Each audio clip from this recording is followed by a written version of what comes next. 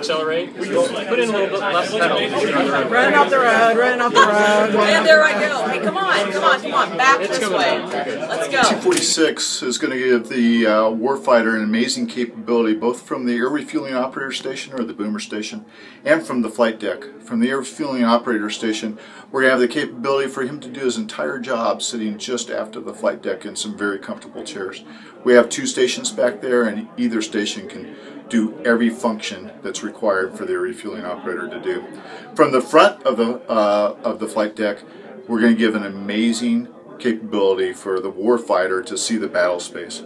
With systems such as Link 16, Tactical Situational Awareness System, and a radar warning receiver that the KC-135 doesn't have. None of those systems does the KC-135 have. The flight deck is going to be able to see the battle space and react to the battle space and participate in the battle in a manner that they've never been able to do. The capabilities of the KC-46 also will allow it to do aeromedical evacuation missions and connect any 2 points in the world